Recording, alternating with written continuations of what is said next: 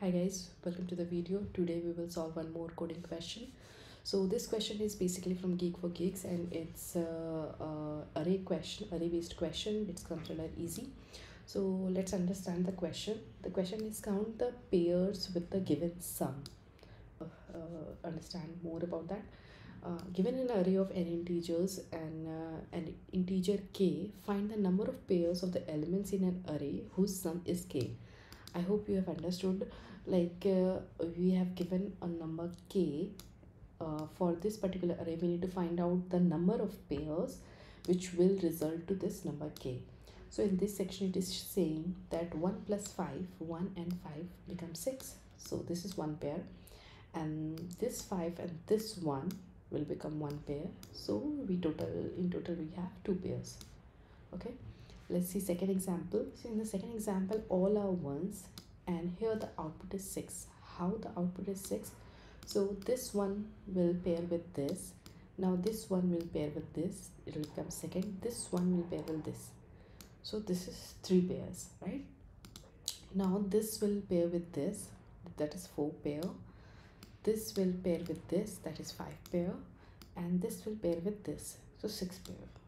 So this is the special case that we need to handle, else it is very easy and common question to be answered, and we just need to handle this particular case.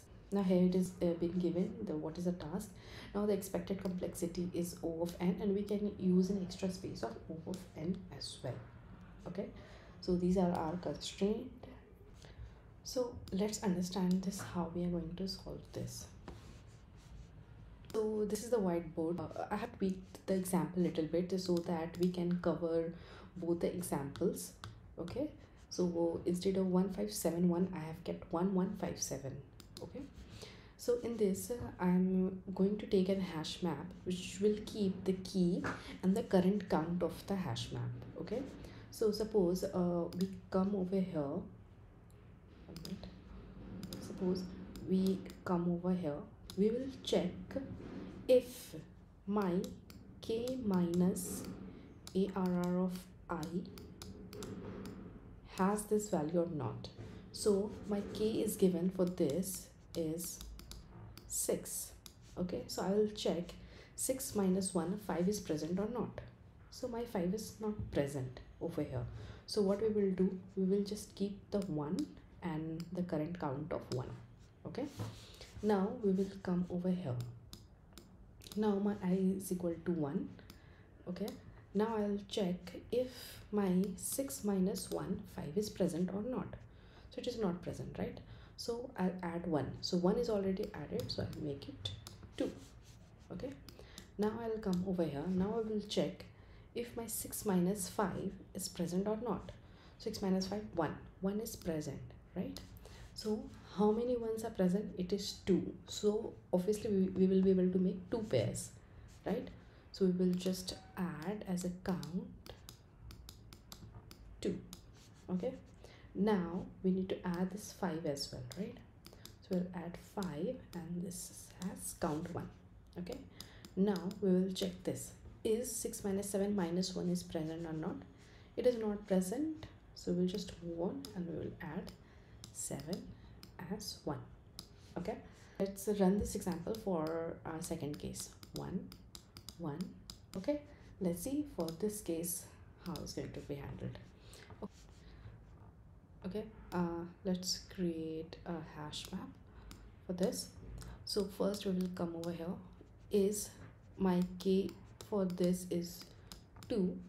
So let's see if k minus ar of I, that is 1, is present. No, right? So what we will do, we will just add 1 and the count of 1 is 1. Now we will come over here. Now I'll check if my k, that is 2 minus ar of I, 1, is 1 is present over here. Yes. How many 1 are present? It's 1. So my count of that particular pair will become 1. Okay, now since I have to add this as well after that, so this count will become 2. Now I'll come over here. Now I'll check whether my k minus a minus arr of I is present or not. So 2 minus 1 is 1. Is my 1 present? Yes. How many ones are present? 2. So how many pairs I can make? 2 out of this, right? So this will become plus 2. So total 3, right? Now since this is also added, now it will become 3. Now we'll come over here.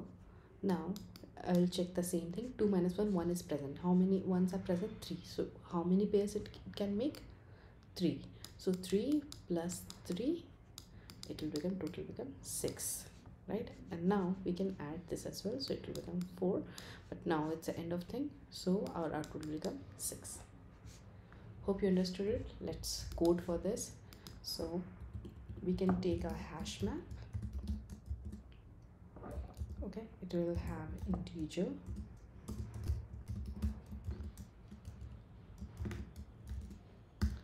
now for each data, each iteration, we will do what we will do.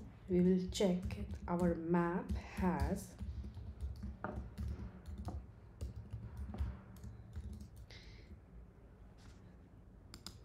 k minus data or not.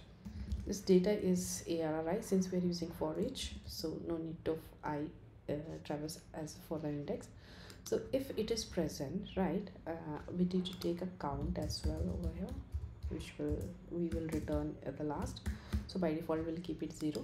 So we will check if our map has it. If our map has it, then we will need to get the count and we'll add it to the present count. Okay, then we will do map.get k minus data. Okay, once we did that, now if it is present or doesn't present, we need to keep track of the count what we have traversed till now. So for that case, what we can do, we can just put the data and we can just do map.get or default. So by default I am adding for this key as 0, and even if it is 1, so it will add 1 to it. Okay, now we have traversed it, we will return the total count. Okay, let's run this.